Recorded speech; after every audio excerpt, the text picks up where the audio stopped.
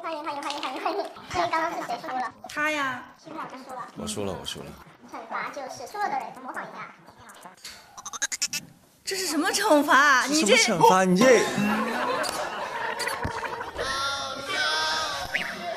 我感觉你在惩罚我。我不想跟你们交流。交流了。你们是坏人。坏人。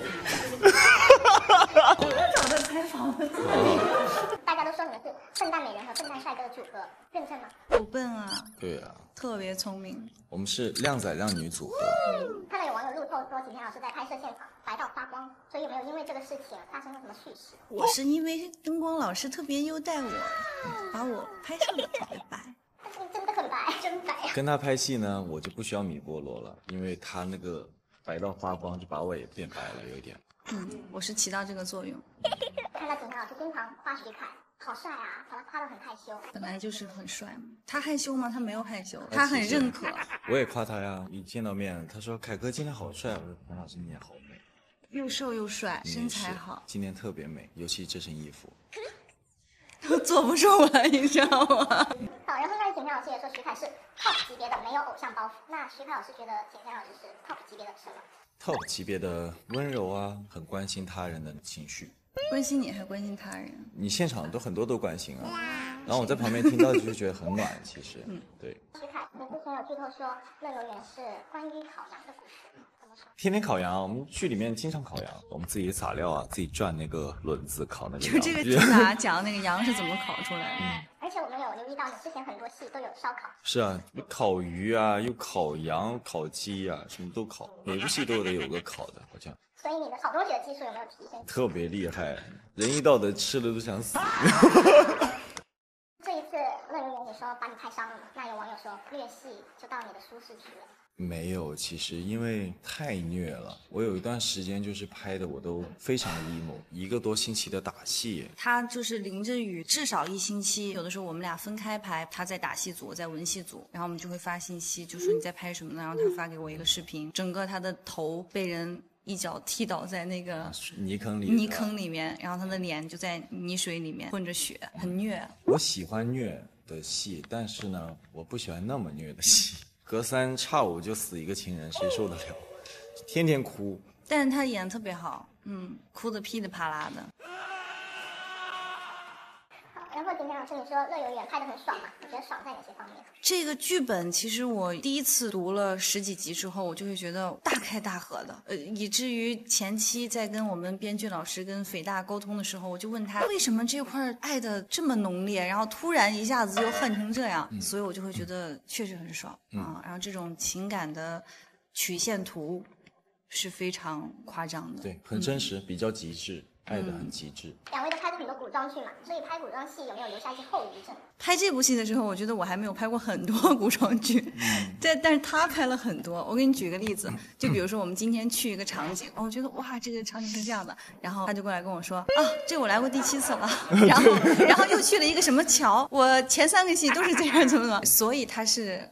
横店是什么代言人？代言人，对，我的后遗症真的很明显，就是我在这个地方拍戏的时候呢，同样的位置，同样的座位，我坐下来，但是隔了好几年，几个角色都来过这，然后身边一些其他演员说那个厕所什么什么什么，我说不用，前面左拐就是了，挺干净的那里啊，你怎么知道？它就像横店的那个活地图一样。对。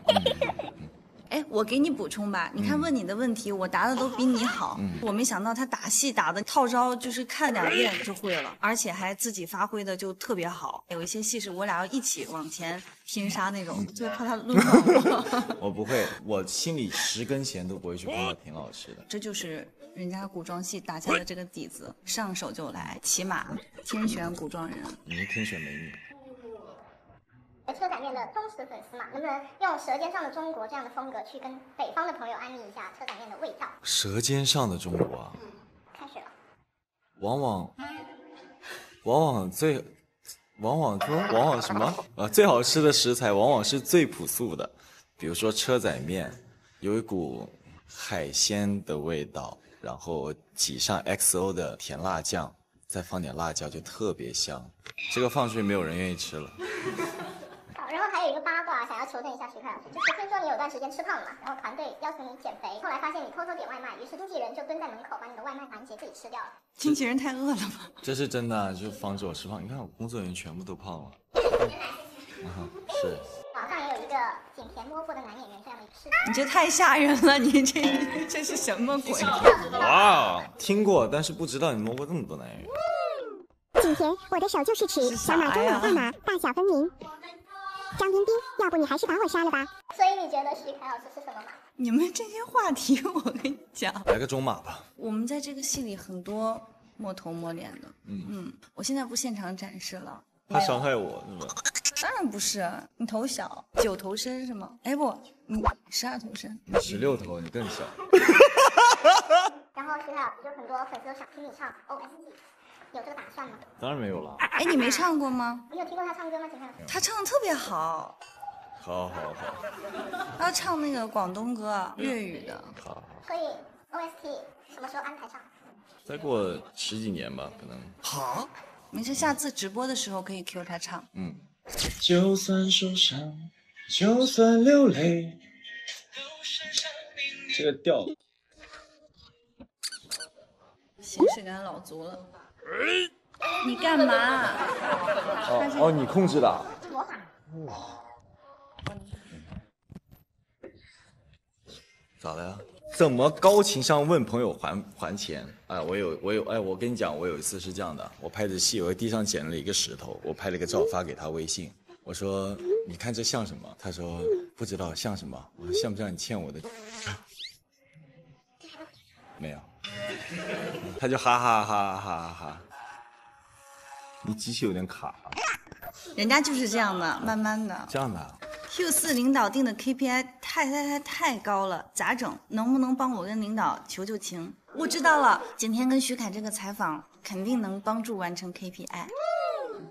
那能不能给我们领导或是广大领导定很高 KPI 的领导们留一句话？因为肯定不止我们有这样的困惑。Hello， 领导好。领导好。啊，新年快乐。